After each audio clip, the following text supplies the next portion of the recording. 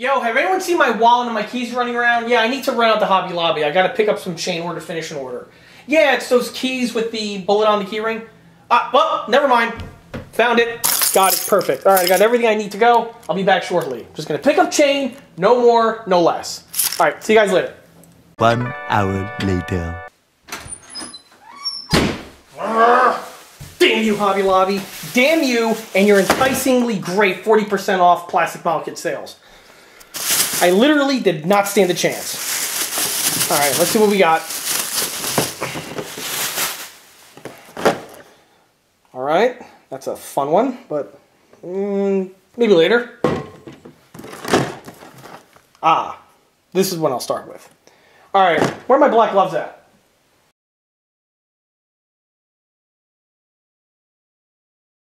Hey everyone, this is John from EastCoastArmory.com, and I'm here today with a model showcase video for this 1/32 scale M48A2 Patton tank. The model in this video is built for my own personal collection and is not for sale and or purchase. However, like I often mention in these build videos, I frequently take on commission build projects from models ranging between 1/35 scale and 1/6 scale. For availability and pricing information, that information would be best by contacting me through the email address listed below, which is info@EastCoastArmory.com. Also, this model here is a little bit different compared to my standard model showcase videos where those models are primarily built out of the box. This one here, I actually went ahead and spent a lot of time with modifying and upgrading a lot of the surface detailing that's found on this original kit. In this video, I'm going to give the original kit a thorough in-box review, and I'm also going to describe the work that went into the model, upgrading it to the condition that we see it here. So stay tuned because there's going to be a ton of info that's going to be flying right at you. To start this video off, let's go ahead and take a quick walk around this model. And this vehicle here is the M48A2 Patton tank. The A2 was the next iteration in the M48 family. The M48 itself was the first brand new post-World War II tank design that was developed by the US military. The vehicles entered into production in the 1952 timeframe. Shortly after the M48 and M48A1 started seeing service, a few areas of improvement started to emerge. These concerns were going to be addressed with the new iteration, which was going to be designated the A2. These areas would include both some performance enhancements, but also mostly these changes were made in order to streamline the vehicle's design, making it easier to mass produce. The biggest change that was made to the A2 design was with the complete and utter redesign of the rear engine deck. The engine also was slightly redesigned as well. The original Continental V12 gasoline engine was modified by replacing the carburetors with a new system that was going to be fuel injected. Because of this new redesigned engine, the entire engine deck was changed to better fit it. The entire engine deck found on the previous vehicle was basically very similar to what was seen on the M46 and the M47 Patton, which it had a very large grille area and was actually very, very complex in order to produce. This new engine deck was going to reduce the amount of grille work found on there and was going to increase the amount of axis hatches that were going to be present. The exhaust manifold was also redesigned. The original pattern had the exhaust emerge from the rear portion of the engine deck, and then there was a diffuser that basically tried to redirect the exhaust smoke out to the sides of the vehicle. The other issue that was common on the early production M48s was with the limited or lack thereof any access to the transmission. To address these issues, the rear portion of the hull was redesigned where you have these two really large diffuser type grille systems. These grills were on two large hinges, and so the things can open up, which will give anyone who wants to work on the transmission really good access to these components. The exhaust basically was rerouted so that it emerges just short of the little diffuser systems, so when the exhaust smoke is emitted from the engine, it passes through the diffuser and then out into the environment. Aside from the engine deck being revised, the vehicle's tin work needs to have been changed as well. Many of the fittings which were present on the older patterns of vehicles were completely changed along with their geometry. Rather than a rounded fender type system, we now see angular type bends, which was easier to produce.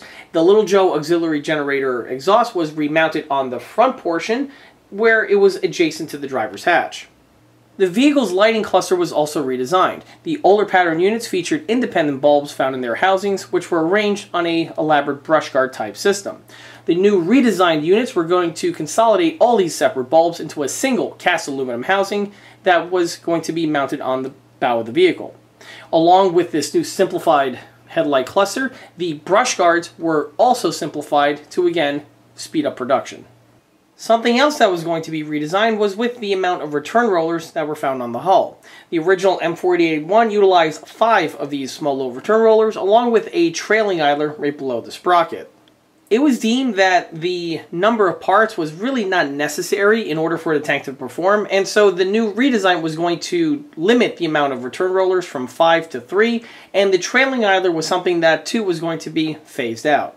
Although the trailing idler was a feature that was going to be dropped, it really wasn't until the M48A3 was when this little bit of equipment was completely removed and was no longer present. By the end of the 1950s, the M48A2 entered into full production. Not only was the vehicle being produced as brand new off-the-shelf tanks, but also many of the older M48s and M48A1s were reconfigured and modernized to A2 specifications. However, on these vehicles, several of the early features like the 5 return rollers were retained.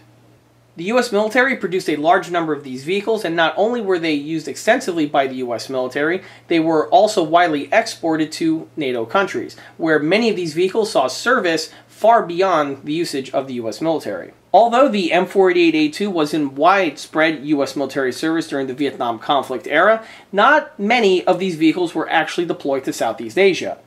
The majority of the Pattons that were seen during that conflict were M48A3s. However, there are a few photographs of vehicles that are M48A2s that were taken in Vietnam. One of them is definitely confirmed. However, the others can possibly be M48A2s, which were then upgraded to A3 status prior to being sent off to Southeast Asia. Post-Vietnam, the M48A2s that were still in U.S. military service were really starting to show their age, and by this point here, they were either relegated to National Guard or Army Reserve units.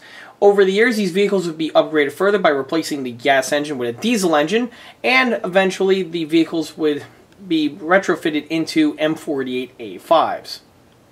Probably the biggest contribution that the A2 had to U.S. armor design was that this vehicle here set the template on how the U.S. would design the rear engine decks on the vehicles that came afterwards. If you look at the later versions of the M48 and the M60, they utilize the exact same engine deck layout. Even the M1 Abrams has several design cues which are borrowed from this design of tank. Before we go any further with the video, let's go ahead and take a step back to when this model was first started in order to get a good idea on what the base starter kit supplies you with. And here's the model at the start of the build. For the base starter kit, I'll be utilizing this vintage Monogram tooling M48A2 Patton kit. And as we've seen illustrated in the pre-video bumper, this model here is a very recent addition to the stash and was procured from Hobby Lobby in pretty much the exact same way that was dramatized in the pre-video bumper. Having said that, however, this kit here was one of those subject matters that I've always wanted to do a proper YouTube kit review and model showcase video for, because this kit here is, quite frankly put, very prolific and is extremely easily come by. This kit here I've seen in just about every single store and shop that I frequent when I'm out and about getting supplies, so it's been on the radar for quite some time. Aside from that, since this kit here is a vintage plastic bottle kit, and this channel has been known to showcase a lot of the older tooling kits from time to time, our paths were bound to cross at some point, and honestly, this video is a tad bit overdue. And with a third and final layer of icing on this layer cake, this model here does hold a special place for me personally, because this is not the first time I've actually tackled one of these kits. In fact, when I was a little kid, the Monogram M48A2 Patton kit was one of the very first plastic tank model kits that I ever built. In fact, that model is still sitting in my collection, and chances are really good it's going to make a guest star cameo appearance in this video towards the latter half. But we'll be getting to that at that time. Let's now get to the kit that we have here at hand. And the kit at hand, of course, is the legendary Monogram M48A2 Patton tank. This kit here is really one that doesn't need much of an introduction. This kit is probably one of the oldest plastic tank model kits that have been on the market now since its original release back in the way back of 1958. And yes, you did hear me correctly, and I did not misspeak when I said that this kit here was released originally back in 1958. This model here has been re-released and reintroduced several times throughout the decades since that original release, and the only thing that has changed throughout all of those decades is just the appearance on the exterior box art. The interior tooling of the kit itself has remained identical all the way since its original release back then. In fact, if I take this kit here and compare it with one of the original kit releases that are still left in its unassembled state, the two will be absolutely identical and interchangeable with each other. In fact, on another one of my vintage tank build videos, one of my viewers asked a question on which tank was one of the oldest kits that were produced. And although it's not this one here, but I will say that the Monogram M48A2 kit is definitely a contender, at least in the top 5. To understand exactly how good this kit was, let's go ahead and rewind our clocks back to 1958. Dwight D. Eisenhower is the president, the space race is heating up, and you can drive a car without a seatbelt. In fact, no one knows what the hell a seatbelt even is. During this era, the market for plastic model kits was really a new and upcoming thing. During this era, the majority of the big plastic model kit companies were located in the United States.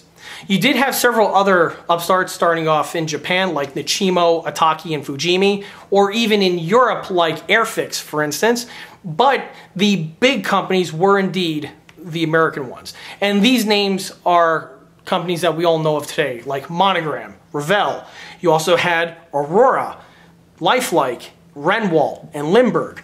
All these companies were developing plastic model kits of this time in a smattering of different genres, from space exploration, this is the 50s of course, as well as airplanes, cars, and for the purpose of this video, military vehicles. Now in terms for military vehicle model kits, there wasn't really an established scale. All of the companies that I just mentioned were producing kits in a variety of different off scales at this given time.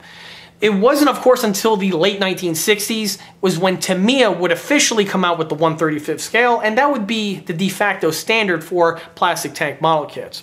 But before that time, you would have Lifelike producing kits, say, in 150, Aurora in 148, Renwald would be working in 132, and Monogram would also kind of hitch their wagon to that type of scale as well. The M48 kit that you see here is really 1/32nd scale, which is slightly bigger, of course, than what we're used to seeing today in 135. To make things even more interesting, during this time period, the US military really just adopted and started fielding the M48A2 Patton tank.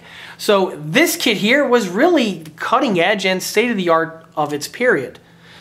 When this kit first dropped in 1958, it was actually the best detailed, the best scaled, and the best engineered plastic tank model kit on the market at that time, bar none. I know that's going to sound hilarious to people who are used to contemporary model kits of today. In fact, some people are going to look at this kit and scoff and look at it at askance, but back then, this thing here was the super kit of the era. In fact, details and features that we expect as a bare minimum on plastic tank model kits of today were kind of pioneered by this kit that we have here. If you compare this kit here to some of the other contemporaries in the competition, like the Renwald M47 Patton, for instance, or the Revell M4 Sherman kit, this model here is vastly superior. The track on this model here is more representable to the real track compared to the other ones I just mentioned. And the sprocket, for instance, on this kit here is an actual tooth ring sprocket. This is going to sound hilarious, but on other kits of the period, this was something that was really more or less not done. At the time, you would have a kind of a drawing or a molding of a sprocket tooth ring that was molded onto a plastic cylinder, and this would act as your sprocket. With this kit here, it actually gave you a real sprocket for the track to time on. Being 1/32nd scale, the model has a nice size to it when it's fully completed. In comparison to the other kits of the period, it dwarfs the 148 scale kits from Aurora, as well as the in-between scale kits from companies like Lifelike. The model builds into a nice sturdy chunky piece and does have some playability to it. I personally know this all too well, but keep in mind, this was an attribute of the period. Plastic model kits back then were more or less meant for kids to build and play with, and this kit does offer that. The vehicle does have a lot of features that lends itself to that role, which you'll see once I crack the box open and go throughout the build. This kit here was a very popular release from Monogram, so much so that Monogram expanded the 1/32nd scale kit lineup to offer several versions of the M4 Sherman as well as the M3 Lee, to name a few.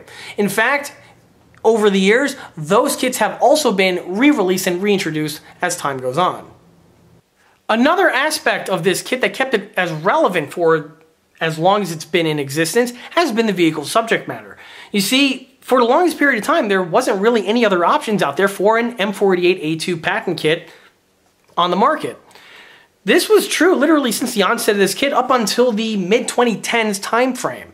For the longest period of time, if you wanted to build a Patton tank kit, your options were very, very restricted and limited.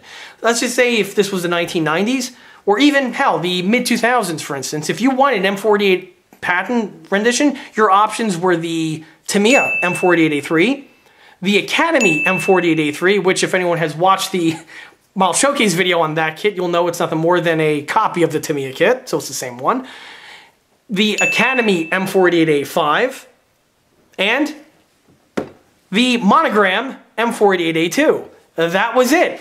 Your only other options for an M48A2 rendition would be to pick up a conversion set from Legends, which was a resin kit that changed the Tamiya rendition from an A3 backdating it to an A2, but that was a resin kit. If you were looking for just a straight up plastic tank kit for the M48A2, you were basically SOL. It wouldn't be up until the mid-2010s time frame was when Revell Germany would come up with their own new tooling M48A2 kit, as well as Dragon producing their new tooling M48A2 kit as well.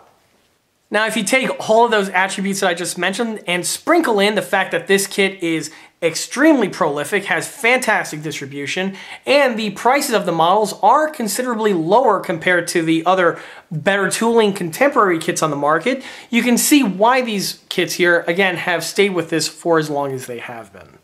This kit here I purchased again from Hobby Lobby. The price was originally $24.99, but because I took advantage of that 40% off deal, the kit's price was much lower. In fact, it was pretty much exactly how much my father paid for my other M48A2 Patton kit that he bought for me when I was a little kid back in the 90s. But anyway, back to the price tag on this one here.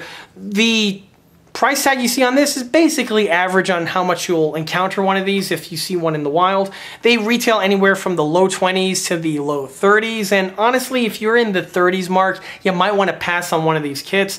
As cool as they are, the detailing on them is going to be dated on them, and really, if you're going to be in that price range, you might just want to save your pennies a little bit more and upgrade to one of the other newer tooling kits that I mentioned before. Well, let me go ahead and go over the box art, but first let me just go ahead and cut open the shrink wrap. Alright, shrink wrap is off and we are now committed. Alright, so here's the box art of the model. Now, this here is the most recent rendition of this kit. In the past, the box arts would have originally been hand-drawn, and then over the decades, Monogram swapped out the design with using basically some permeation of this particular kit here, just taken at different camera angles. The typeface and the typography also changed throughout time. The way you see it here dates back to 2011, so it's pushing 10 years old now with this particular box design. And we have the Lovebug M48A2 with all of the other graffiti drawn on it. Obviously, this was inspired heavily by the Vietnam War, which the original kit release, by the way, utilized different markings. Of course, in '58, US wasn't really involved all that much in the Vietnam War at that time. Well, back to the tank at hand. Here you can see that the box art utilizes the model built completely stock out of the box. It's kind of like the old Academy kits of the period where what you see on the box art is basically what you get. So, you know, there's some truth in advertising in that respect. The kit also supplies you with several figures. Here we have the tank commander, which looks like he's wearing a World War II tanker outfit. A driver, as well as an infantryman with a M14 and a bayonet attached. I'm not sure, but I think this kit may come with a few more infantry figures, but again, a bit hazy on the subject, but of course we'll definitely see this once I crack the box open. For the background, we have here just a watermarked image of a bunch of Huey helicopters landing. It's a stock image, I think. It's just more than likely taken during the Vietnam War. And for the title, we have the name of the vehicle, and it's in this scratched, grizzled typeface that we've seen on several other of the Monogram re-release kits that have been released around the same era, like the M3 Lee, as well as their Sherman kits as well. Moving down, you can see, of course, the Monogram Large M logo. The other important information. Note they erroneously labeled the scale as 135. That is not true. The vehicle is indeed 132nd. And if you ever compare, and actually, you know what? I will compare this kit at the end of the video to a 135th scale counterpart, and you will definitely see that this vehicle is indeed 132. Moving along, you can see another picture of the kit, and like I said before, the kit does indeed come with more infantry figures in random poses. And this kit does have other decals which you can render the vehicle either for U.S. military service or for the Israeli army, which of course utilized the M48A2 to great effect during the Six-Day War and also the Yom Kippur War. Here we have the side tab. Just a simple drawing of, or I should say a simple side profile photograph of the tank, same typeface, and the other required info. And yet another example of the model from the top. But none of this corporate mumbo-jumbo matters to any of us because we are here at the end of the day for the kit contents, which is revealed by taking off the top of the box. Here you can see the parts of the model right here in these two bags. 3 if you count the infantryman.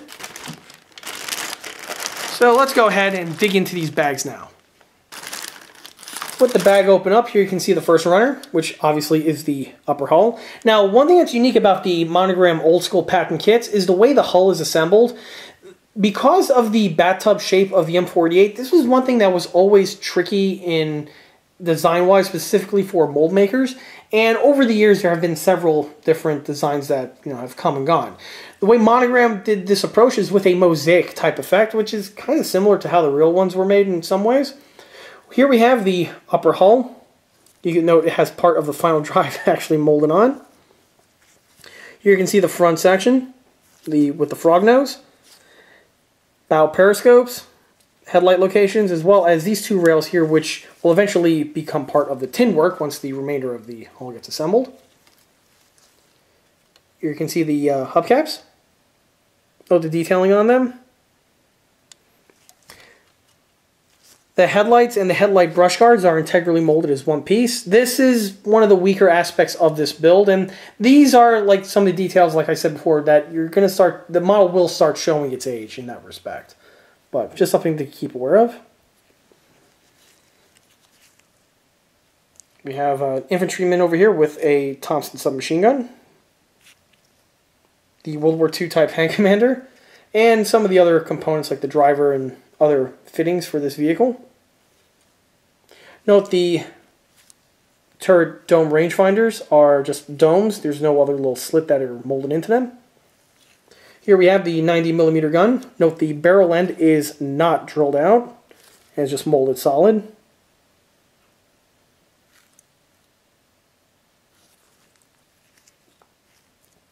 It has the T-shaped muzzle brake, which again is standard for the 48. Of course, it was also the Y pattern of muzzle brake, but that's neither here or there.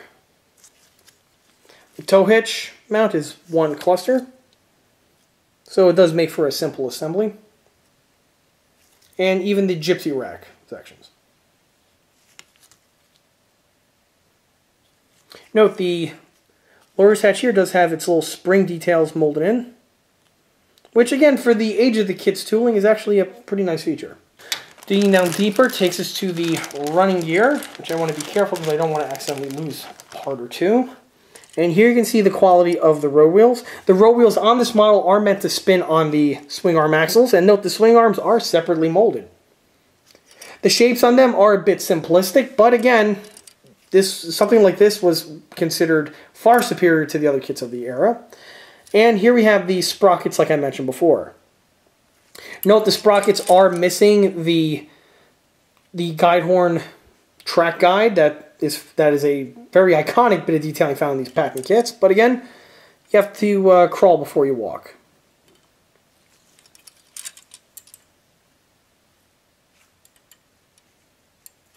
Here we have the return rollers. And note this vehicle not only has the ones found on the top portion, but also has the trailing idlers, which was a detail fitting found on the Patton vehicles of this era. There's the heater exhaust, jerry cans, and the mini cupola 50 caliber machine gun. Note the overmolding on this guy over here, quite a bit of flash, but again, quite customary again for the era. Cupola hatch, and some other cupola components. Air vent, pretty standard. The second runner takes us to the hull, and here you can see the lower hull halves. Note that on this kit here, in order to achieve the shape of the bathtub hull, you will have the hull in two sections that glue together and then just puzzle and mosaic their way into the final overall shape of the M48. Here we have the upper hull. Note here you can see the spare tracks that are molded on. It does have its rigidity straps found on the tin work. Side bins. The tow cable is integrally molded in, as well as the track jacks, as well as the other tools. The fuel caps, and even the grill work. Now, although this looks very primitive and very simplistic, all of the details are here and would be found on the real vehicle. Here you can see the engine access hatches right here on the top portion. Note, it even has little lift handles that are integrally molded into the grillwork. And even the travel lock is integrally molded on. Of course, this is a grunt compared to the Symphony, which is the Dragon M48A2, or even the A1 kit that was also showcased on this channel in the past. Back to the lower hull, you can see the lower hull components and how the torsion bar systems are rendered. We have the shock absorbers integrally molded into the side, as well as the bump stops. And you can even see the small details that were molded in for the fasteners that secure the torsion bar mounts to the side of the bathtub hull. Of course, very simplistic, but again, consider the age of the tooling. While on the inside here we have some copyright info. Note it's dated for 1966, which of course is interesting because the kits themselves were originally released in 58, but Monogram did re-release these kits in 66 with a different box art and slightly different markings. Perhaps this is the one they're referencing, but I'm not really sure one way or the other. What's also interesting to point out that the info is molded in cockeyed on the center section, and of course, like all, or I should say most things these days, it's made in China, as opposed to the original releases, which were, I believe, made in the US. But that's going to open up a discussion that is definitely out of the scope of this video, so let's continue on. The last tank runner takes us to the turret, as well as the rear exhaust section. Note the exhaust manifold grills are integrally molded in, as well as the other details. Of course, the toe points are molded solid, but that's something that I'm going to address. And here we have the remainder of the gypsy rack, and it has the bottom portion integrally molded on. And here we have the turret sections. Turret itself doesn't look too bad. It has the appropriate shape to it. We have some more corporate info molded on the outside here.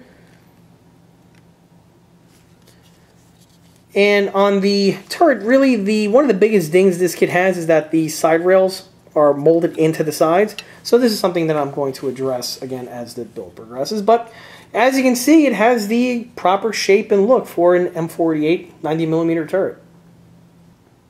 On the bottom of the box, we have the remainder of the infantry figures. Note they are in different poses.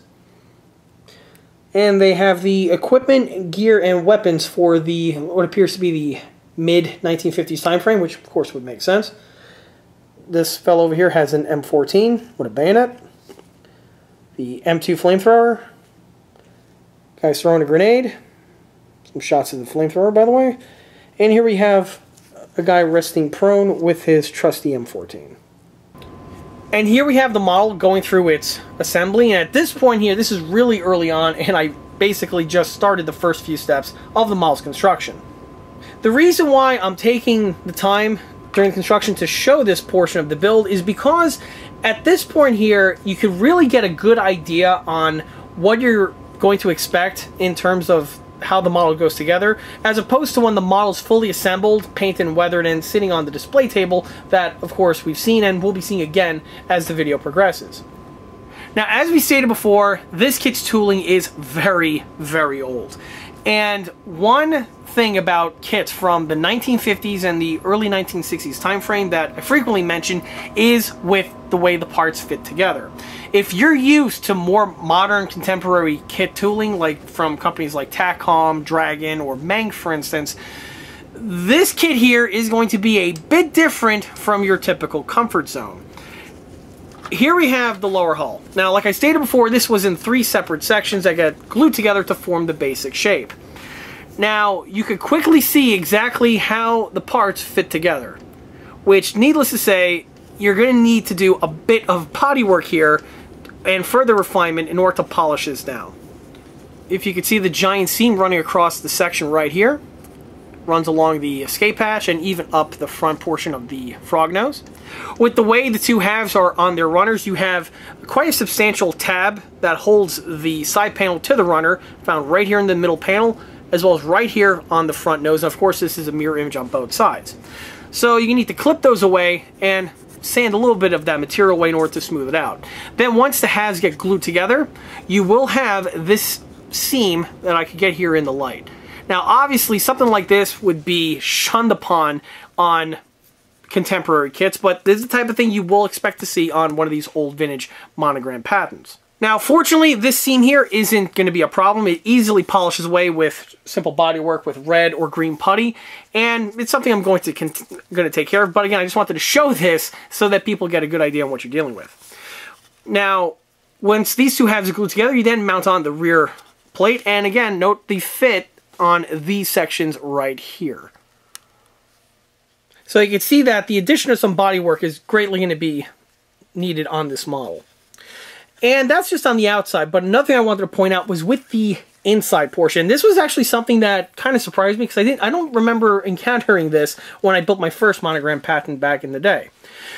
When I was gluing the two halves together, they don't really lock into each other, so you'll have the two sections with glue added and you'll put them together, and then there's really not a whole lot of surface area on both the pegs as well as on the thicknesses of the panels themselves, so they really want to start falling apart, and the assembly is a bit flimsy actually. Now, for the glues, like I stated, generally I just use super glue for all of the components assembly on my models. I don't use cement, I don't use red tube monoglue. Perhaps if I was using red tube monoglue, this would probably went together a little bit easier, I think, because of the way it melts things together as opposed to the CA, which bonds them differently. Anyway, on this one, in order to help bond the two sections together, I need to add some more surface area that bridges the two pieces. So I went ahead and cut some scrap pieces of sheet styrene that I had lying around the shop, and I just glued them to these sections over here, which greatly improves the strength of the lower hull, gives it a little bit more rigidity, because now you have a larger surface area for the glues to adhere to. This may or may not be something you might want to do on your build in case you encounter this problem. When it came time for the installation of the rear plate, I noticed that the curvature here on the hull was different compared to the curvature here found on the rear plate.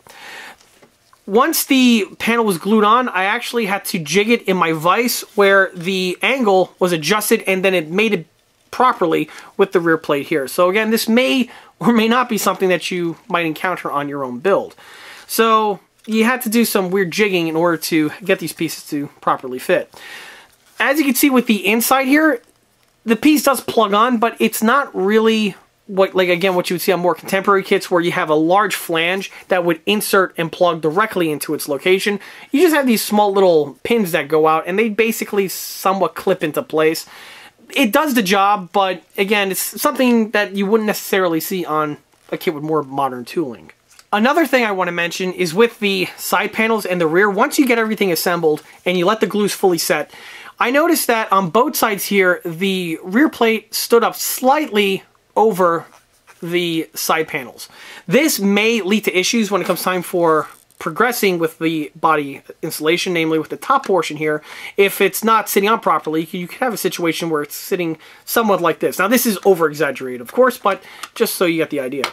In order to square this off, I went ahead and used my file here, and I just slightly went up and down these areas here, removing a little bit of material, just so, and stopping, of course, once the locations were nice and squared off. This leaves itself for a better surface area where it locks on in a more parallel format, which is, again, what you want.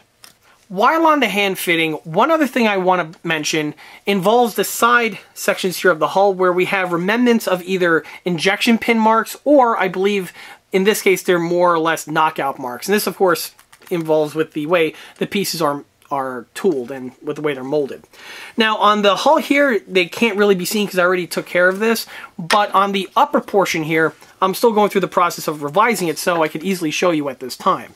If we look right here at the front of the bow, you'll see this small little round circle, and there are a few more along the edge here. These are the knockout marks I was referring to before. Now, the ones here on the sides aren't too bad. They're mostly flat, give or take a little bit. But here, the one on the front on this example seems to stand up slightly above the leading edge here on the front. And why this needs to be addressed is because when it comes time for fitting or mounting the sections together, that little bit of material can possibly throw off your fit and can lead to a little bit more difficulties during your assembly. Now, luckily, this little bit of material is easily removed with tools such as a needle file, a regular file, or even some sandpaper. And not a whole lot of material needs to be removed in order to get the pieces nice and smooth. Just a few swipes here or there, and you should be good to go. And for good measure, I'm also doing it to the ones on the side just to make sure everything is flat as possible. So with this one here, you can see on this side I've already taken care of those knockout marks. And if you get into focus, you could probably see how much flatter they look compared to the ones here on the opposite side. And since the last scene, here we have the hull going through its bodywork phase. You can see that I've been going through the paces and blending the seam work together with a little bit of red putty here. Now, this is just a first coat. This is going to be improved upon subsequently as the build progresses past this point. But I do want to bring up one of the weaker aspects on this build, and that involves the suspension. Not necessarily the swing arms or the row wheels, but also with the shock absorbers and the bump stops. Now here you can see this is another aspect of this kit that is a representation of the time where this kit was designed. You'll notice that on this portion here, all of the side details are integrally molded onto the lower hull pan. Because of this is going to give you detailing that's going to be on the very, very simplistic and softer end. Now, normally, I would actually keep the molded in details on any other build, but on this one, I'm actually going to do something different. You'll notice that on this side here, I went ahead and deleted all of this molded in detailing, and this was done via a Dremel with a high-speed removal bit. Specifically, this one that we have over here. With a combination of some sandpaper and a X-Acto knife, I was able to clean these sections off. Now, if anyone's wondering, well, John, why exactly are you doing that? Well, the answer is quite simple, is that I have replacement details for these exact same fittings. And those details are found on these runners that we have right here. Note, these are the shock absorbers. And here we have some of the bump stops. These runners here are left over from a multitude of several of the Dragon M48 and M103 series of kits that I've done throughout the years on this channel. And if anyone has ever built any of those kits, you'll know that one byproduct of those Dragon Patton or Patton-based vehicle kits is that you have a lot of spare parts. And because of those spare parts, they can easily enhance something like this older kit that we have here. Which is why, by the way, rule of thumb, never throw out your spare parts. They can always come in handy when you least expect it. But, of course, in order to mount on the new components, the old ones need to go. Now, once the same procedure is done to this side here, the entire lower section is going to be covered with a layer of red putty, which will act as a nice medium for the cast texturing, which is generally seen on a lot of my builds. I'm pretty sure that a few people watching this video are going to say, well, John, since you have all these Dragon Patton parts on hand, why not just replace the entire suspension on this vehicle? Namely, the swing arm mounts, the swing arms, the track, the wheels, basically everything hull down. This may come to a shock to some people, but I'm not going to replace any other parts on the suspension, namely the swing arm mounts, the swing arms, the row wheels, and even the track. The sprockets I'm on the fence about at this point if I'm going to keep the kit ones or swap them out with the Dragon ones, but realistically I'm just going to be keeping primarily most of the stock suspension parts on this build. And I'm pretty sure people are watching this, or a few people are watching this and saying, well, John, why? You literally have probably enough parts here, either on this table or in my spare parts bin, to outrig the entire tank with a new suspension set. My answer to that is, well, honestly, it's not really worth it in the end. One of the big reasons why I'm not going to do that, and I'm actually going to keep the stock suspension, is because of the scale discrepancies between the two parts. This kit here is 1/32 scale, and these parts here are 1/35. For smaller fittings, like, the bump stops or the shock absorbers, these should pass through pretty well without being too much of a concern. But when you have bigger assemblies like suspension parts and sprockets, this may cause some problems.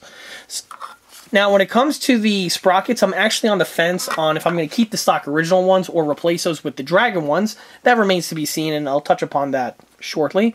But right now, when it comes to the remainder of suspension parts, I'm just going to keep the stock ones. Now, I know this is going to really tie into the skill level and recommendation portion that are generally, reserved to the end of the video, but spoiler alert, if you're looking for a super scale accurate M48A2, really, this is not going to be the kit for you. So, if you have intentions on buying one of these older Monogram kits and decking it out to the nines, replacing every little aspect of it to make it a scale accurate piece, really, you're barking up the wrong tree, and this is not the vehicle for that. This is a vintage kit outright. Yeah, you can build it well out of the box and have fun with it, or you could do what I'm doing to it, which is, lightly polishing it a little bit. It's, kind of like a cake or, like a good steak. Sometimes the cut of meat is not exactly going to be the best, but just because the cut of meat isn't that good, that doesn't mean you can't improve it with, some spices and herbs here or there. And that's basically what I'm doing here. These additions here are really spices to what would normally be a dried up, cheap cut of meat. Well, as the build goes on, here you can see the modifications have been made to the hull. At this point here, the hull is ready for its upper hull counterpart to be fitted. But with it off, you get a really good look at the lower portions in more depth. Note quite clearly, you can see the addition of the cast texturing that has been applied to all of the lower hull surfaces. This completely blends in all of the glued together seam surfaces, at least for a nice seamless look. And what's interesting to point out is, as primitive as this kit is, you have to give Monogram credit. They did go ahead and get the shape of the M48 bathtub hull, for the most part, actually pretty well. Moving on, takes to the suspension. The stock swing arms were mounted, but you can see how they were improved with the Dragon M48 spare parts that I mentioned before. These components were just dropped into the corresponding locations where they would have been found on the real one, or I should say would have been found on the original Monogram tooling. Luckily, I have a Dragon kit in the stash, so I was able to look at the instructions just to verify which pieces go where and with their proper orientation. With that on hand, I was able to get the lower hull outfitted to the way you see it here. Now, like I stated before, I was on the fence on whether or not I'm going to keep the original sprockets. And for this build, I'm actually going to keep the original ones for the sheer simple reason that I was unable to find any spare sprockets on hand. I had enough parts to make one, but not the other. And I really didn't feel like making a mold for this one. So for this build here, I'm just going to stick with the stock sprockets. But at least the under portions here are improved with having the separate details compared to the original molded-in ones. Along that note, the next area that I went ahead and improved was the rear detailing. Note the change of the taillights. The original molded-in ones were amputated, and in their place I dropped these two spare Dragon M48 pattern of taillights directly in their place. The stock ones are very basic in their overall detailing, and they pale in comparison to the modern tooling Dragon units. Luckily, with the way the kit is designed, the taillights are solid plastic. There's no little cavity found on the inside, which, like, for instance, what was found here on the shock absorbers found on the sides, which required the addition of the extra putty work. For this section here, I just removed the material with a Dremel with a high-speed removal bit, and then these units just drop directly in place. These are greatly improved compared to the kit ones like I mentioned before.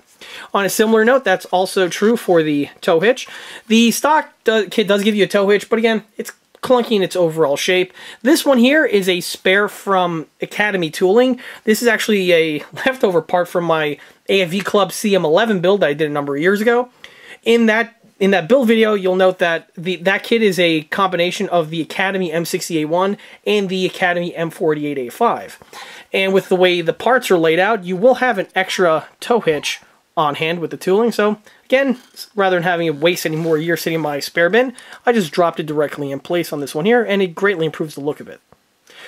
While in this area, you'll notice I drilled out these two sections here for the toe points. These are integrally molded into the rear plate, but are solid, and so just a short work with a pin vise and a Dremel bit are all that's needed to drill them out, which is a quick, easy way to bring up the model's accuracy. With the hull going through its construction and going through its paces, this now leads me to the tank's upper hull and an extension, the turret. You see, with the Monogram M48A2 Patton kit, it actually assembles this in a very unique way, and it's something that's completely different from all the other kits that are on the market in 135 as well as in 132. Traditionally, kits have a hole that's integrally molded into the top deck with two little recesses found on these sections here, and then there would be corresponding locks found on the bottom portion of the turret. Turret would then rotate into its little sweet spot, you would twist it, and it holds it and secures it to the vehicle. Other kits utilize the friction system where you have a neck descending from the turret bottom pan, and it would slide into a large hole found on the roof, and with the way the pieces are designed, the fit is so tight that it holds the turret snug onto the model. Monogram, however, went ahead and utilized a different system. Their system more closely resembles a 1/76 scale tank as opposed to some of the kits in larger scale, where we have a peg and hole type system.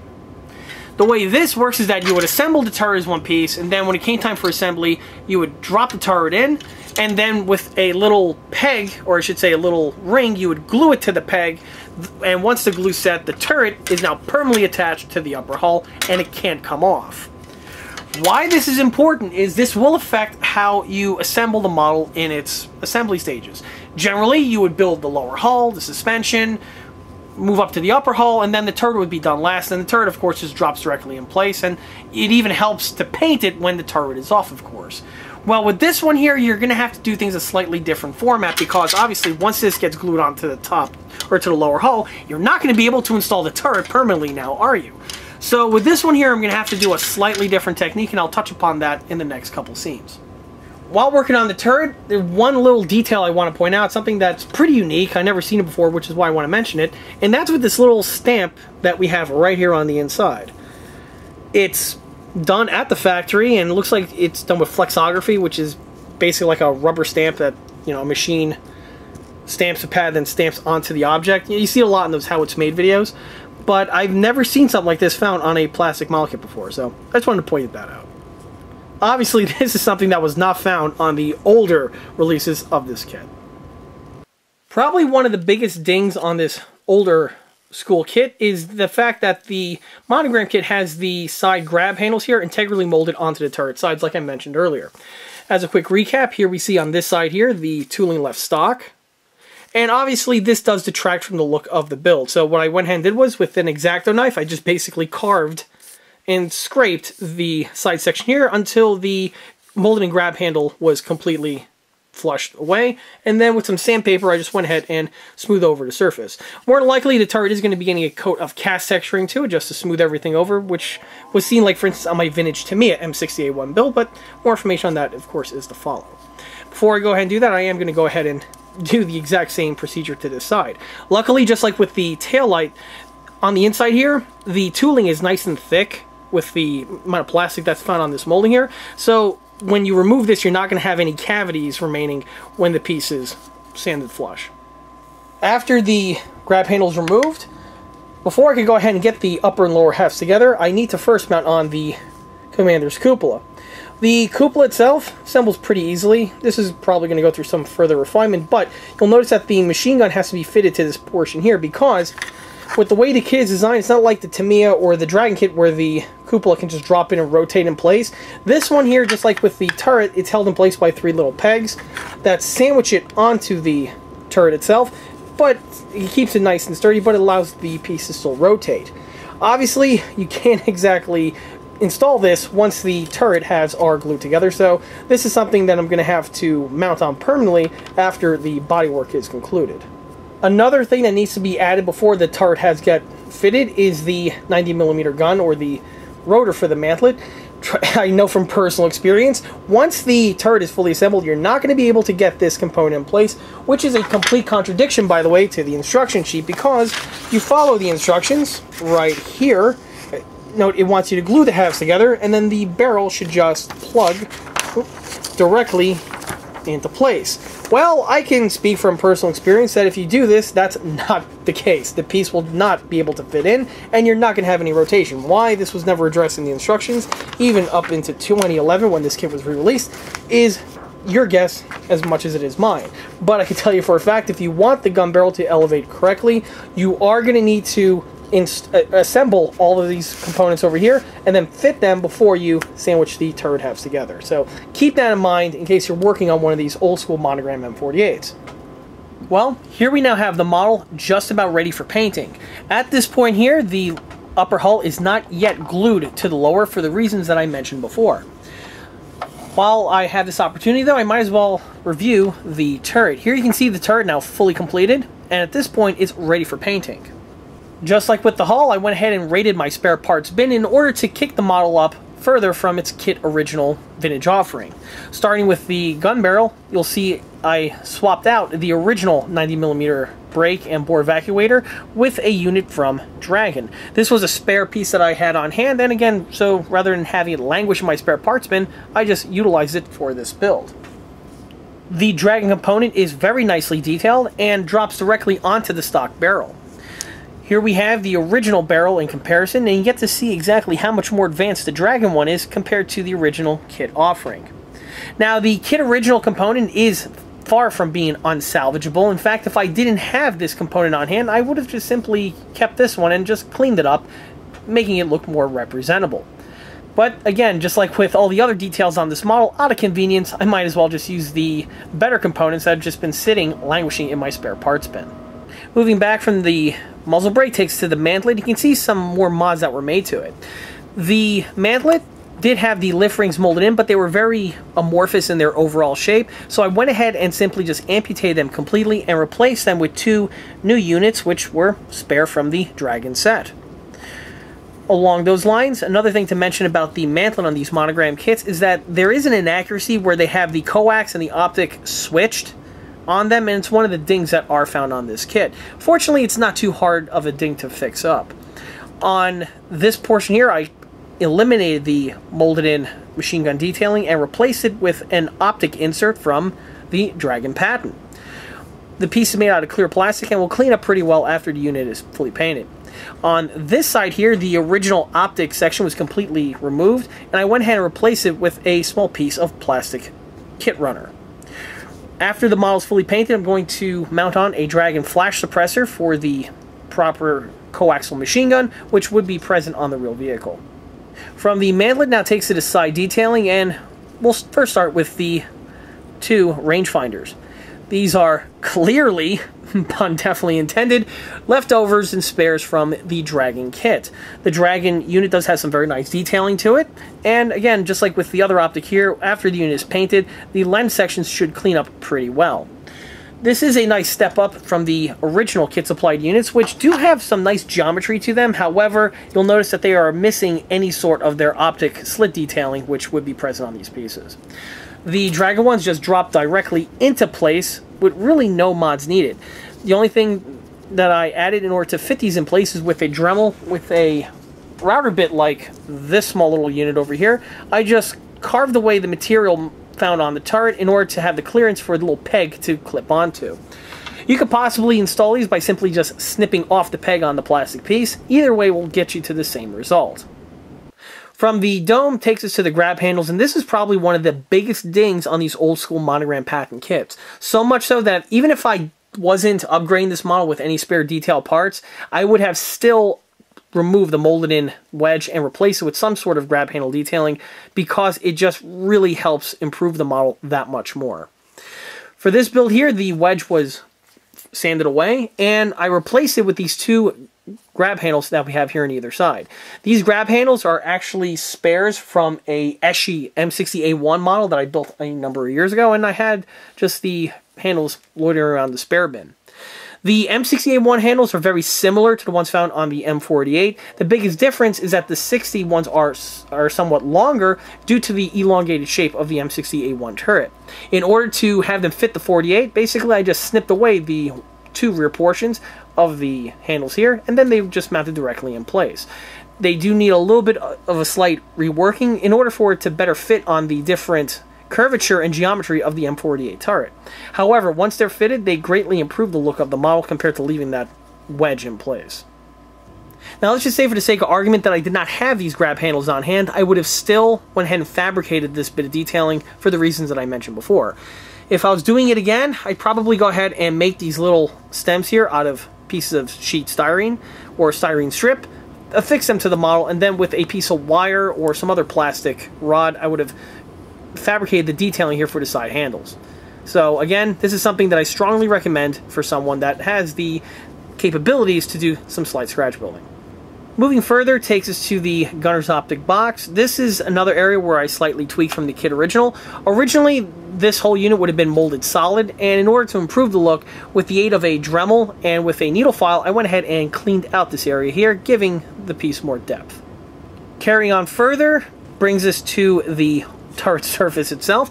You'll notice that the entire surface of the turret, both top and bottom, has been covered with the cast texturing, which, just like with the hull that I mentioned before, is something that immensely improves the look of the model. And again, this is something that I would have done even if I would have built the model without the extra details that I've been mentioning in this video. Back to the upper hull, you can see that the fuel filler caps were deleted and new Dragon ones were mounted in place. Just another piece of why not detailing.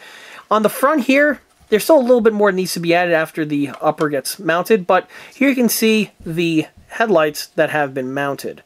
The original kit supply headlights are extremely simplistic and basic, which we all come to expect. So in their place, I swapped them out with these two units that we have here. These units are spare from an Academy M60A1 that I built a little while ago. The headlights just drop directly into place without any other mods. I am also going to be adding the fire extinguisher box, but that I'm going to be discussing that a little bit later. Along similar lines, the original molded-in bow periscopes were amputated, and in their place, I have these three units that have been fitted. These units here, I actually made a mold of them because I lost one on another Dragon build that I built a little while ago. So since I had the mold sitting idle, I might as well make some castings on it, and I dropped these new units directly in place, thus improving the periscope detailing on this build. After the hull gets fitted, I'm going to fabricate the brush guards, as well as add some of the other very final bits of detailing that still need to be added. Before I do that though, I am going to go ahead and paint the lower portion of the turret with its primer, as well as this section here with not only the primer and the base coat. And then I'm going to go ahead and permanently affix the turret. You'll notice I went ahead and taped up the bottom portions here. This is just to prevent paint from getting into these areas, which can lead to the turret sticking to the model. And if you have plastic on smooth plastic, the turrets tend to rotate a little bit smoother. Briefly, one other thing I want to mention is that on the inner portions here of the tin work, you can see a little bit of some mold schmutz, I guess is the best way to put it. So with a Dremel with a high-speed removal bit, I'm just going to polish that away, making for a nice smooth surface. It's just one of those little things that are found on these older kits, and it's one that can easily be fixed. On the lower hull here, the only thing I want to mention is with the final drives. With the way the kit is designed, you have these two little pegs that get glued onto the inside here, and then the sprocket's secured to that. Rather than going with that approach, I'm actually going to replace it with a steel rod, which will give you more support on the sprockets, making the model a little bit stronger. However, in order to do that, I'm going to need to take a drill bit and drill out this little section over here of plastic, which will then allow clearance for the steel rod to get slid in during that portion of the assembly. Now that the model is fully completed, you can really see how some of those details that I touched upon really do glow and enhance the model compared to the original offering. Starting with the suspension, all of those shock absorber and bump stop details are really popping out, along with, of course, the cast texturing that I added to not just the lower hull, but most of the extremities on this vehicle. The remainder of the running gear is all left stock. This would include the wheels, the return rollers, as well as the sprocket, and of course this would also include the track. The components, although are a bit simplistic compared to what we expect today, are still good enough for the job at hand, and they do give you the look and feel of the Patton's running gear. One really nice feature that this model does have is that the tracks are very flexible, and because of that, the model does have some playability to it, where yes, you can actually drag this model across the carpet and the suspension will work. With the way the wheels are designed, the hubcap is what's glued onto the axle, thus preventing the wheels from falling off, but it allows them to rotate. This is true for all of the main wheels as well as the smaller return rollers that are present on this vehicle. Of course, with that in mind, you don't want to continually do that with your build because, of course, over time, the paints will chip off on you. However, there are a bunch of viewers out there that watch my videos that frequently ask me, can the model be played with on the rug? And if you're one of those individuals, yes, the Monogram M48A2 would be a model for you. Also, one thing that I may have touched upon earlier is that with this particular re-release here, is that the track material is very flexible, and this is something that was different compared to the other M48A2 that I built when I was younger. That one, the tracks were very, very stiff, so much so that you probably would end up breaking some of the parts during the installation. With this one here, that wasn't the case. The tracks assembled without any problems and went on equally as easy. During the installation, in order to prevent any sort of breakage of the swing arms, the track is installed before the wheels are mounted on. Basically, you take the track, wrap it around the sprocket, as well as the front wheel over here, you just slip it into their appropriate locations, and then the remainder of the wheels just get mounted in their place. By doing this, this alleviates any sort of potential stress that you may have if you're trying to put the tracks on with the wheels already present, because this is going to max out the tension found on these pieces, and if you're not careful, you can easily crack one of these swing arms. The swing arms on this model here are probably one of the weaker aspects in ruggedness, and again, this is true for basically all tank kits, but if you're trying to build this model, bear that in mind, and if the swing arm cracks, it's not unfixable, but it is definitely going to add some complications to your build. One change that I did make, however, involves the way the sprockets are fitted. Like I touched upon earlier, the sprockets are originally designed to have a plastic peg that gets glued to the end of the sprocket, and the other end is housed inside the final drive. Because of this technique, the sprocket can rotate freely, but it prevents it from falling out. The design does work, and obviously with as old and as successful as these kits are, it works as advertised. However, I had to change this because of the way I assemble my models. Like I stated before, the sprockets and the track are mounted in unison at the tail end of the build, and because of that, the stock system really wouldn't work. The original peg is too short, and if I try to install it in that manner, it's just going to pop off on the inside and rattle around loose. This is something that's definitely not ideal. So in its place, I redesigned the system to have a single brass rod that runs across the two final drives, and the two sprockets connect to the single metal rod. This design is very similar, actually it's identical to the design that I use on my Dragon builds for the exact same reasons. The design, or I should say the adjustment, is more than durable enough to hold the sprockets at bay and preventing any sort of track tension to cause any issues. But the sprockets can also spin freely, like I showcased earlier when I was able to illustrate the movement of the tracks. Bouncing to the track, the components here, of course, are the kit's applied units, and, in my opinion, do the job on this build very well. They have some decent detailing on the surface, and you do get the look and feel of the M48 type track. Just like with the other Patton-based vehicles that are found on this channel, the tracks are painted in the exact same format, where you have the rubber sections painted to look like rubber. This is true for both the interior as well as the exterior, and all of the metal sections are painted to have this rusty type coloring, which of course would be common on vehicles from this era. One thing I liked about the tracks, like I touched upon before, is the material that they're molded in is very flexible, so assembling them with the tongue and groove type format was very easily done. I did add a small little drop of super glue just to make sure that the tongue and groove system stays where it needs to be. However, this is not something that is necessarily mandatory. However, it is one that I do recommend.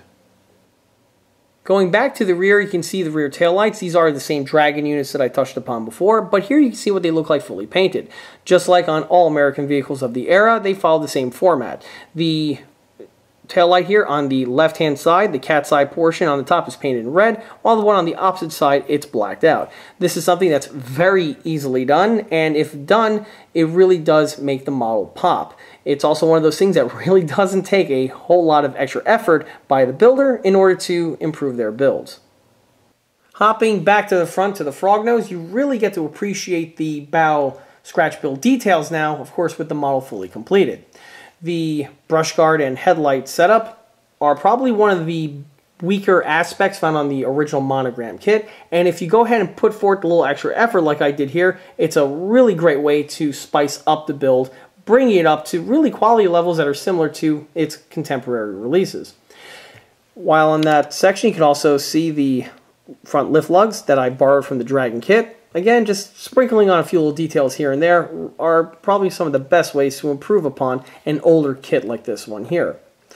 Moving upward, you can see the fire extinguisher box. Of course, it is painted in red, which was customary on vehicles from this era. Bouncing back to the headlights, when you're painting headlights with this type of a cluster, it's always in this type of format. The headlight on the left-hand side would be silver, and then the blackout light would always be the one found on the right-hand portion. This setup is found on not just the M48A2, but also the M48A5, and most notably on the M60. Moving along, the tin work takes us to the molded in tool sets. These ones here are left completely stock, and I didn't see the need to amputate them and try to replace them. This could be done, but it is going to require a bit of work as well as some extra scratch building, which for this build here, in my opinion, wasn't really necessary.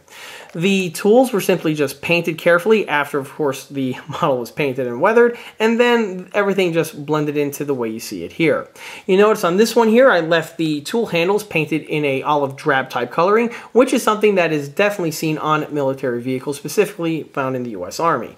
Now, you have an option. You could either paint them in the olive drab format that I have here, but it's also not uncommon to see wooden tool handles left with the original wood coloring. This is something that's up to the discretion of the builder, and it's really up to your personal taste. A similar technique was also utilized on the two front spare track links that are found on the tin work. One thing I want to point out, and this is something that really separates a novice builder from an experienced builder, is how to paint equipment that's either tools or other sections that are molded in. Some novice builders out there will just overpaint everything with one color or possibly two colors and then call it a day. While someone that has a little bit more experience will go ahead and take the time to carefully paint over the straps depending on what material they are. For instance, right here on the tools, the straps that are holding down the shovel head as well as the axe head over here are actually part of the tank, and because of that, they're going to be painted with the same color as the base coat that we see on the remainder of the vehicle. While the tie downs that hold on to the wooden sections, these on this pattern of vehicle would be green nylon webbing type straps, like you see right here on the spare jerry can. By painting these with the similar colors, this is a nice, easy way to make your model shine. And again, it's one of those little things that shows that you put a little bit more effort into your build compared to just leaving everything just overpainted. Also, while on the sides, you can see the molded in tow cables, which are present on both sides of the model, have also been painted and weathered in a similar format. In order to paint the cables, the middle section here is painted in flat black, and I just went ahead and dry brushed the aluminum color here to give that worn look. The end connectors are painted in dark olive drab, which is what would be present on tow eye fittings during this era. Moving up takes us to the turret, and there's nothing really much more to add upon what I already stated before, but you can see how some of the pieces are painted differently. Like right here, the antenna base is painted with a different shade of olive drab compared to the remainder of the vehicle. These are for the same reasons that I touched upon before with the tools, and again, it's just another way to add a little bit more extra flavor to your build. The two jerry cans mounted on the side are painted with the top portions in red. This is to signify that the jerry can holds gasoline in it, which would be appropriate for this vehicle because the M48A2 Patton was a gasoline-powered vehicle. In fact, if we can recall to the beginning portion of the video, where in the background I actually have a real jerry can painted in this configuration for the exact same reasons. The weathering on the jerry can, you'll notice I use my typical technique where around the cap section I added a little bit of spillage, which again is not uncommon. If anyone has ever handled a real jerry can before, you'll know what I'm talking about. And while on the spillage, you can see the same detail effects added right here to the fuel filler spout. This is done with a little bit of gloss black, and then afterwards with a little brush of gloss lacquer, it gives you that little sheen that we've all seen if you've ever spilled and poured gasoline before on any type of implement. Moving along, you can see the other details found on the turret. These are all the details that I touched upon before, but again, now that everything is fully painted weathered, you really get to appreciate it more compared to the hodgepodge Franken tank setup that this thing looked like earlier. For instance, on the M2HB, now that everything is weathered, you really see those cooling shroud mods that I added with the pin vise. And all those dragon components just really fit perfectly in on this build. Of course, the original kit's functional hatches are still fully functional, and they open up without any problems. I did paint the inside portions. It's just a very simplistic paint job, but it's one that, of course, makes everything look all that much better. Moving along takes to the paint and the markings. This model here is painted with a dark shade of olive drab, which is what would be common on U.S. military vehicles from the 1950s time frame. This being an M48A2, this color is more than appropriate for the subject matter at hand. The color itself is my own custom mix, and it's something that I've touched upon in several of the other model showcase videos on this channel with similar subject matters.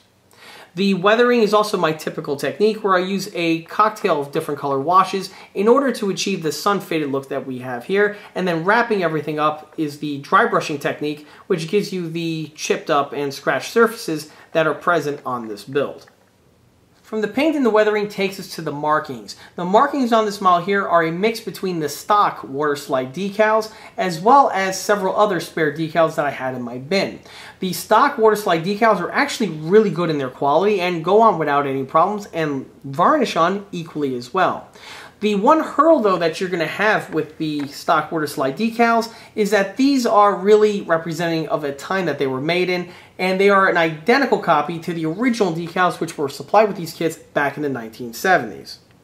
The decals have some strange quirks to them, namely with the front TO&E markings where they are far too large for the type of markings which would be present on these vehicles. And that's not to mention all the weird strange hippie graffiti that's also present on the decal sheet. For the remainder of the decals, you see here a mix from, I believe, Dragon, as well as maybe Academy markings. Again, it's hard to say, they were just a grab bag from my spare bin, but I was able to cobble the markings together to the format that we see here. For the rear fenders, you notice that there are a star on each of these fenders. These would be present on vehicles, again, from this era.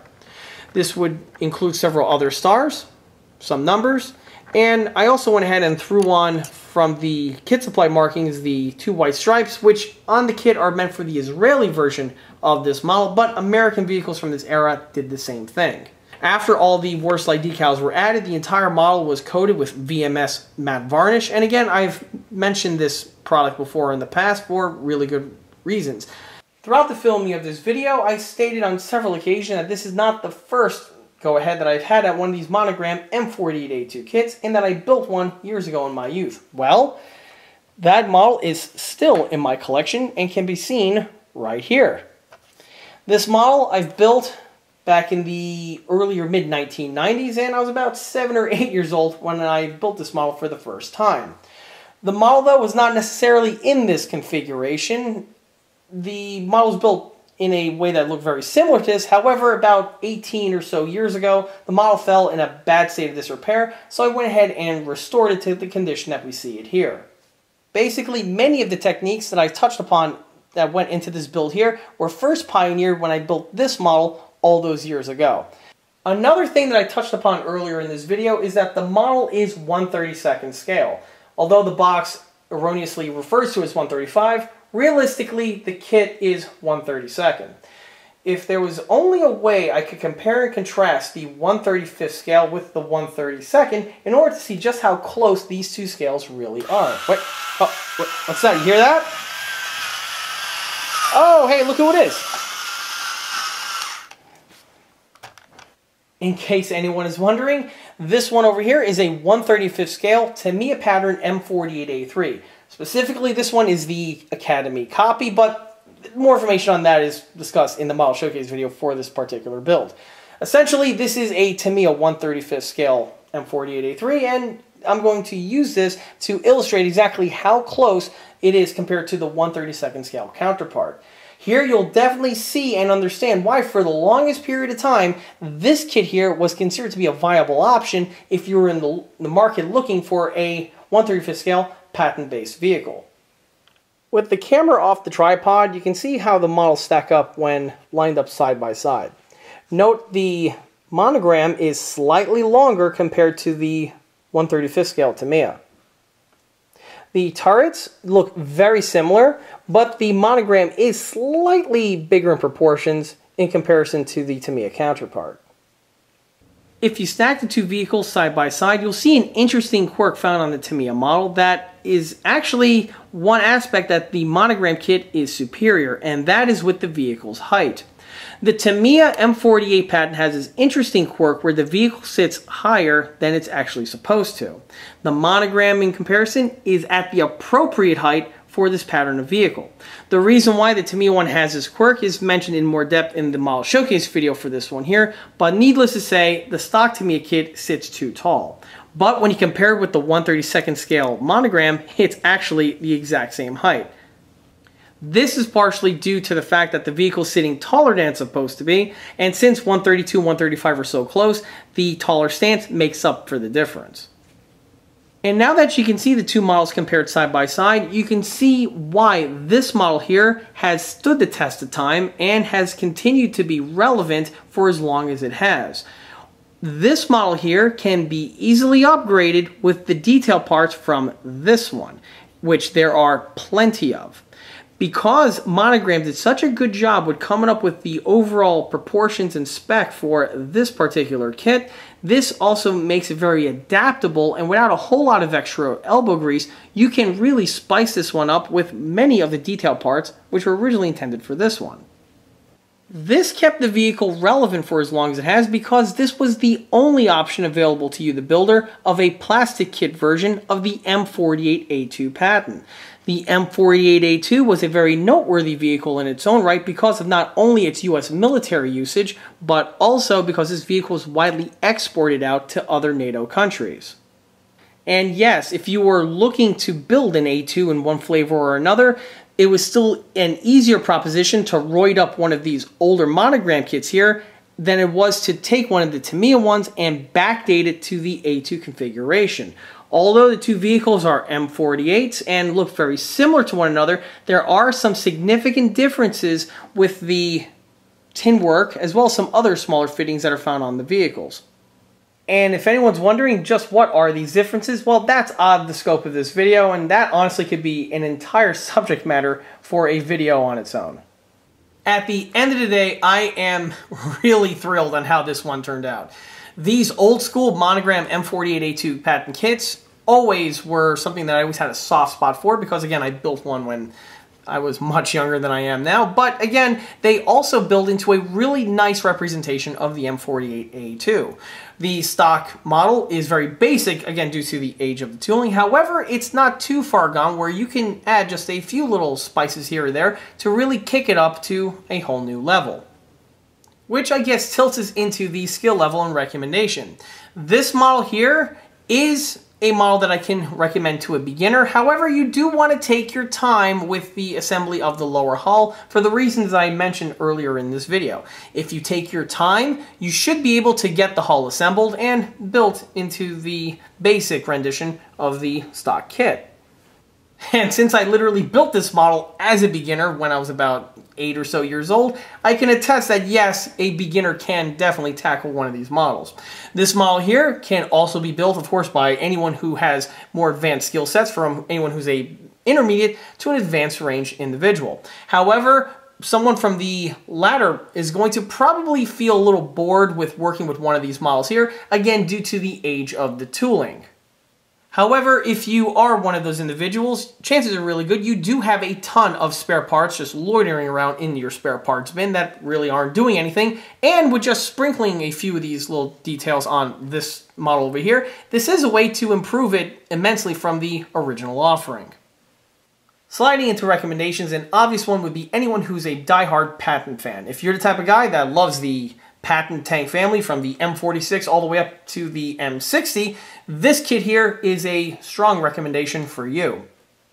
Like I stated earlier on in this video, for the longest period of time, if you were looking for a 1/35-ish scale M48A2 Patton, the old school Revell Monogram kit here was the only option in town. In recent years, there have been some newcomers to the field that are filling the role that was once left exclusively to this old kit here. Because of these new renditions, and undoubtedly I'm pretty sure there are going to be some other new options coming on the market as the years go on, this vehicle here is going to start falling more and more towards irrelevance. However, having said that, these models are still have a interesting niche in the marketplace, being a kit for beginners as well as also just old-time collectors to build and enjoy. The model itself goes together very well, very easily, and again gives you a nice little rendition of a M48A2 Patton to add to your collection. Along with the Patton fans, if anyone out there is a fan of just American tanks in general, as well as post-war era vehicles, this kit here is another no-brainer. One benefit that this kit does have, however, is because it's been on the market for as long as it has, the availability for one of these kits here are extremely easy, and because of which the cost of getting into one is very low. This opens up this kit to a wide market for individuals to purchase, build, and to enjoy. Because of the lower cost, this model here I would recommend for anyone who's re-entering into the world of armor modeling. If you're the type of person that built probably this exact same kit in years past, but are looking to re-enter into the armor modeling world, but you don't want to jump right into a kit that might be overly complicated, this old school kit here is a good way to reacclimate yourself with a lot of your skill sets. After completing one of these builds here, you could then see where your skill sets lie, and from there you could springboard off of this to other kits that are on the market, be it the Tamiya M48A3 or some of the other more advanced kits that I touched upon earlier. And of course, of the model subject matter, I cannot recommend this kit enough for anyone who is an avid fan of building and collecting vintage plastic tank model kits. This kit here is just like the Tamiya Panther Alpha A kit, where it's just a living, breathing trilodite, and, well, you cannot call yourself a vintage tank model kit collector unless you have at least one of these Monogram Pattons in your stash or under your belt. Of course, however, this kit is not for everyone. If you're the type of person that is a rivet counting perfectionist, this kit is not going to be to your taste. If you're one of those individuals, I would recommend steering clear from this one here and just opting for those other two renditions that I previously mentioned. This model kit, of course, is a vintage kit, no bones about it, and it does have some inherent weaknesses because of the age of the tooling. But again, if you can look past some of those issues, then the model here actually makes for a nice, enjoyable build, and it's one that will add some value to your collection. And with that, that wraps up this model showcase video for this 1/32 scale vintage Monogram M48A2 Patton tank. If you like this video, be sure to subscribe to this channel, where it's a great way to keep up to date on new posted content, being small scale model showcase videos like this one over here, or the other larger scale project update videos that frequently get posted to this channel. Another way to keep in the loop of new posted content is by liking us on Facebook. There, I have more photographs of this particular build, as well as the other smaller and larger scale builds that have been published on this channel in the past. Finally, don't forget to swing by eastcoastarmory.com for more 1/6 and 1/16 scale builds and detail components. Thanks for watching. See you next time.